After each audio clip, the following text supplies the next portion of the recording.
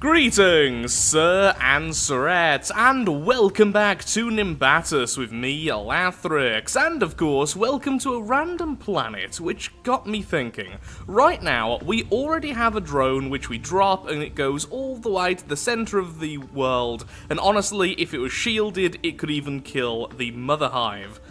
How about if we also had drones which we could deploy, which would automatically do what we're doing right now? Which is essentially just skim the land, find transmitters, find hives, and kill them. I think that's a really good goal. Having a fully automated quest clearer, essentially, allowing us to farm all of this stuff really easily, and get loads of glorious weapons. So, we just did that, which now will allow me to see some new worlds. Hopefully one of them will have a hive. A new sumo arena. Let's have a look at this one. This one has a hive. It has high gravity, however, so it will be a little bit more difficult, but if it works here, it will work anywhere, at least. That's the theory. So then, let's go ahead and just grab the bot we were just in. Hello there. And let's see what we can do. So with this one, it won't take all that much effort. All we need to do is slap a shield on it, maybe a spinning weapon, and it's good to go. The ones going on the side, however, are definitely going to be significantly more difficult to build with. Let's put one here. It'd be cool if we had two, then I could meet in the middle and kind of crush each other. I think that would be the best way to do things. So, we still want this, the logic splitter. We still sort of want this as well, the directional sensor. So, I suppose the best way of doing this... actually, how would the best way to do this be? I suppose still having it facing downwards like that... So it's still trying to keep itself level with what is below. That should be okay. Just throw away all of these for a second. That's fine, that's fine. Okay, so directional sensor there. Then we're going to need to make it able to go over all sorts of terrain. So we're going to want at least two sensors, one down and one forwards. Like so. This way, if there's anything underneath it, it will keep a certain distance away from the terrain, and then if there's a hill coming up or something, it will try to get over it. At least, that's the idea I'm going with here. So let's leave that as it is for now. So then, let's add some of these. Now, thankfully, the drones won't be eating up power from this bot, which is... won't need power on themselves and simply drain it from the main bot, meaning we can just kind of leave these to their own intentions. Would that be the best positioning? Since it's going to be fairly flat anyway, I think it's okay if we have this like this, this like this, this like that, okay. Then all we really need is the defense. And then the weaponry. So, with the weapons, I have been told by a few people that I didn't quite give the manual spinners enough time. Apparently they can be a lot better than I was showing, which I wouldn't be surprised by, honestly. So... what if... sadly, both of those are towers, aren't they? We use... where are you, oh manual spinner of doom? The motorized spinner. Put that... above, maybe? It doesn't really matter too much. Ahead, I feel like we might end up crashing into something. So, one second. This, let's put more into the center. Like so. Then this, motorized hinge, can go there. With weapons, and then let's go that flamethrower, because that's the best for this, really. We can have 4 of those on this. So it's just going to go all the way around the world, trying to burn things horribly. I really wish we had an epic version of this. If we had an epic version, that would be so much better. Is there anything else we could use instead of this? That's the question. We've tried so many of the other things with minimal success.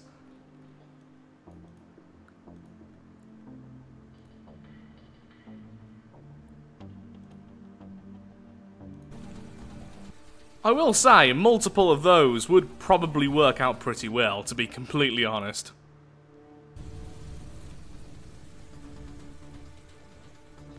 I mean, that does seem to be doing what it's meant to do, and if it actually had gravity, maybe we could have proven that.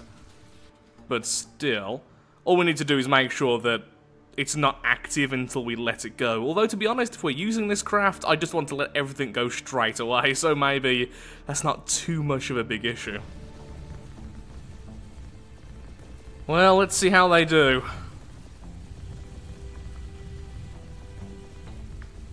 Okay, a little bit too much upwards thrust there. Just shield myself up. Well, I mean, it's ugly as sin, but it's definitely doing the job. It is killing all of these very slowly.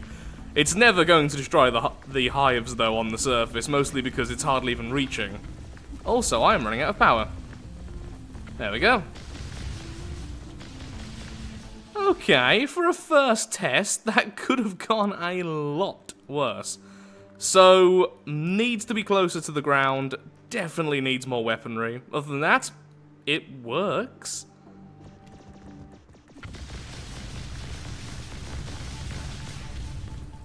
Okay, and release.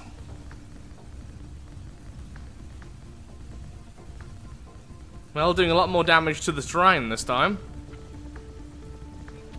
Oh, okay, first hive has been killed by that drone, but let's follow this one, because this one will encounter those annoying explodey bugs.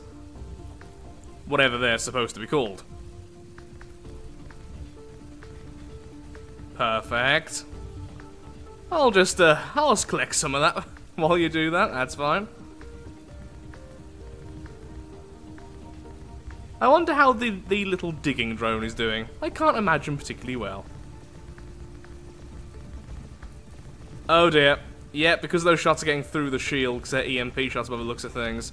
Still killed the hive, took minimal damage, but it's still damage, and that will still add up. The other one's shield is definitely still up, because we are currently still at the same level of power. That's actually one way to tell if they're alive.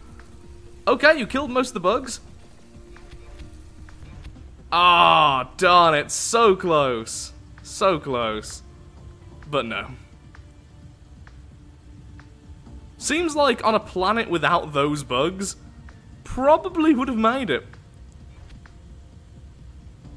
Well, the other one found the transmitter, so can the little guy kill the mother? It's not gonna happen, is it? The shield is still up though. Currently going to try and find it. Hello, enemies. Goodbye. Don't really want to kill the hive. I want to leave that as a threat for the other drone. At the same time, I want to know where that drone's got to.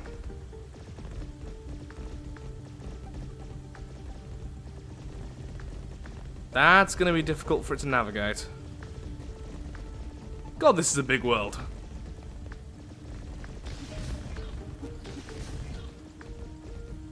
Go away. I don't want to accidentally kill your hive. Ugh. Same goes for you. Oh, I found him. Hello. Just happily wheeling around. So against the normal enemies, yeah, this actually works. This ugly little thing, though I did just lose my ability to turn now. That's good. But against the explodey ones, less so. Okay. I'm happy enough, honestly, with that, but yeah, it's close to being an auto mission completer. Just needs a few refinements, let's say. How about 4 spinning wheels of death? I've also made the craft a little bit smaller by removing a lot of redundant gates. I don't know what I was doing when I made that. Oh, that's perfect. The exploders are dying way quicker. The problem is... Never mind, no problem. That was the problem. Will the hive die fast enough?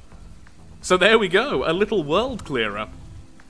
The only thing I think it's going to get stuck on is chasms.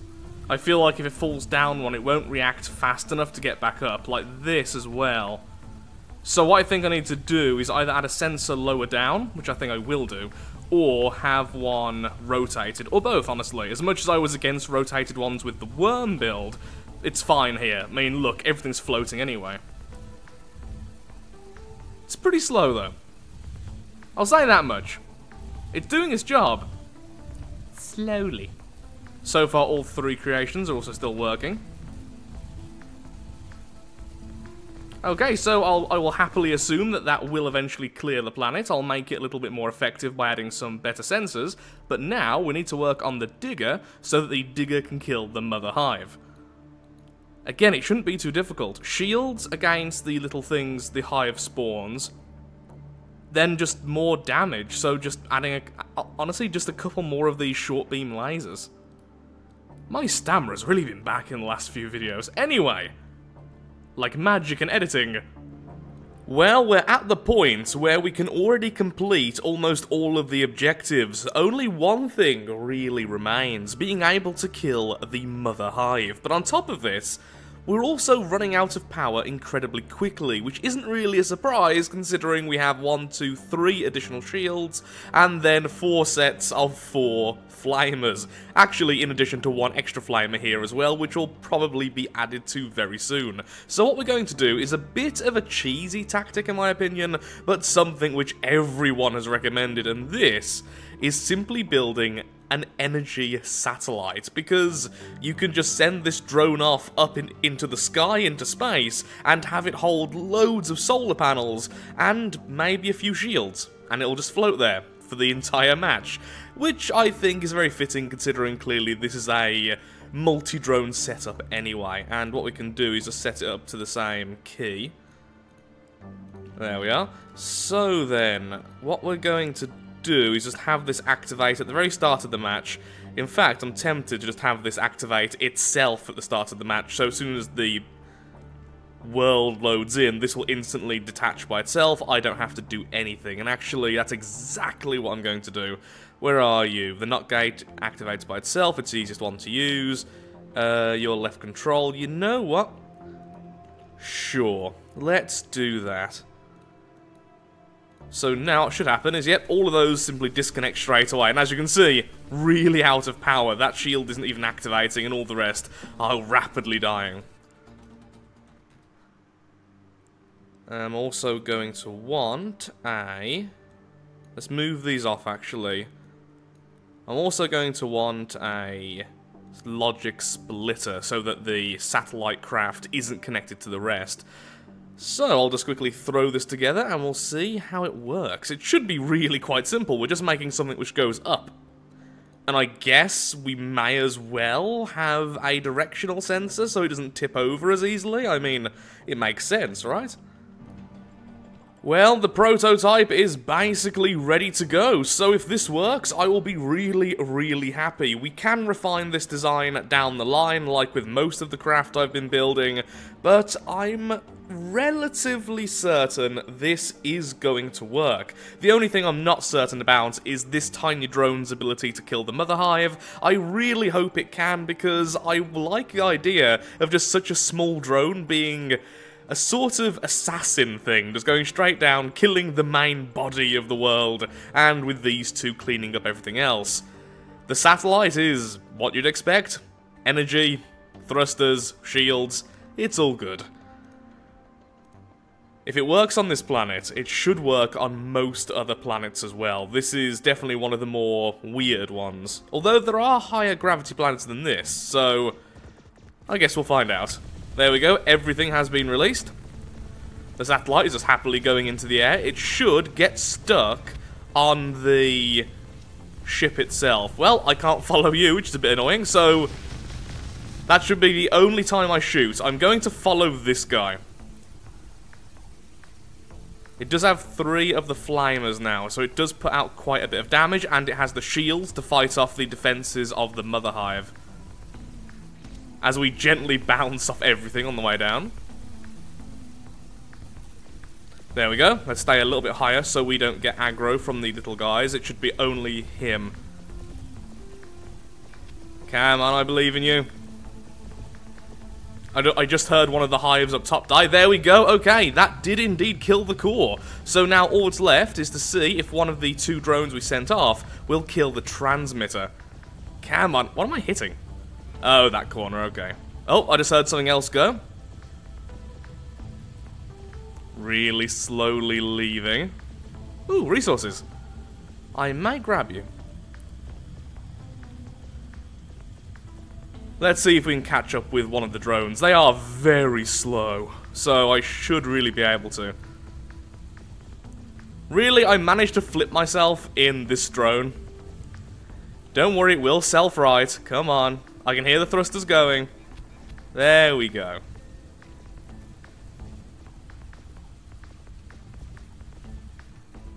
Need stronger self-righting thrusters. Oh, that's beautiful. Look at all of that resource.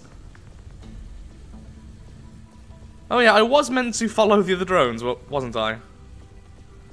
Well, maybe in the future. Okay, it did indeed go and kill the transmitter. I still want to see if both have survived, though. Even if they haven't, I'm happy because I did almost nothing, and we essentially got the victory. I will come back for that resource later. Though it seems like one of these little harvesting things are actually stuck in there anyway. Look at the terrain, you can see where all of the flames have been hitting. It's made it a lot less neat, I will say that much. Bye-bye. Come on, where is it? Oh, I see fire. How is it going so quickly? It has like one little thruster moving it forwards.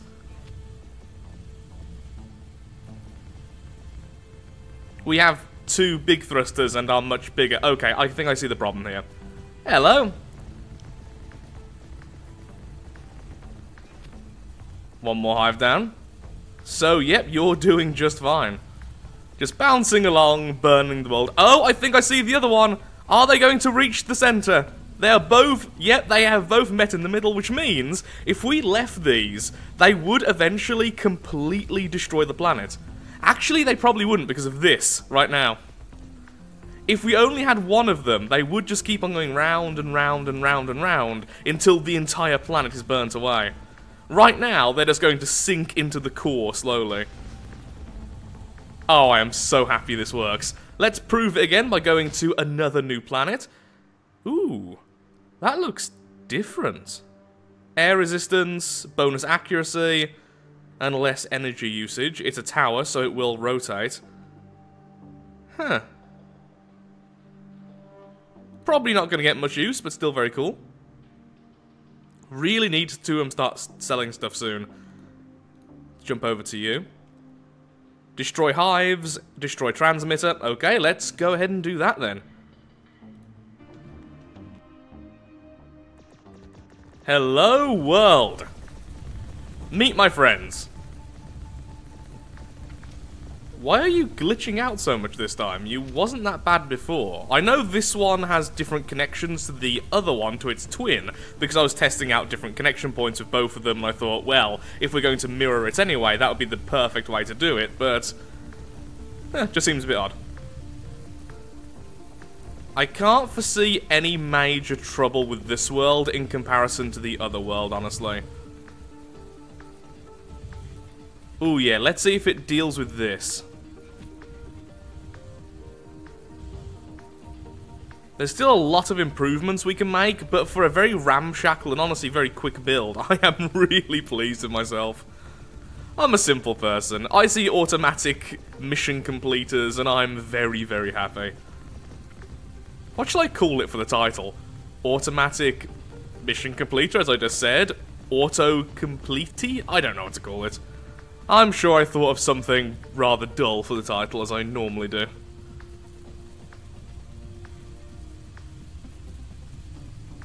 Also, I bet this is absolutely killing the video. Every time there's so many particle effects, the bitrate just cannot handle it. It's mostly because, excellent, because YouTube itself has a very weird system when it comes to converting bitrates, and yeah, it generally blurs when there's loads of stuff like this going on. I remember back in the day when everyone used to play Slender, when the effects happened, when Slender himself appeared, that used to kill people's videos because of the static. Especially if I had face cam in the corner or something. Even some of the bigger YouTubers really struggled with it. And that's a complete side note, but either way, missions are complete once again. I've did very little of them be shot. Haha! Shotguns! Lovely. And what do I get for my efforts? Not really something I care about. Well, I do like the bonus attack speed. Must be said, I do like the rapid-fire sniper element there, but yeah, once again, something I probably won't use, but still very cool nonetheless. That is huge. You don't have a mother hive? I am actually surprised by this. Anyway, with that, I'm afraid I am all out of time for today's video. If you have enjoyed, then of course, likes, favourites, shares, comments, all that good stuff helps out me, helps out the channel, and most importantly, shows that Nimbatus is a series you wish to see continued in the future. Now I'm going to go off and get some sleep, so hopefully I can talk more normal-like in the future. Thank you, and goodbye.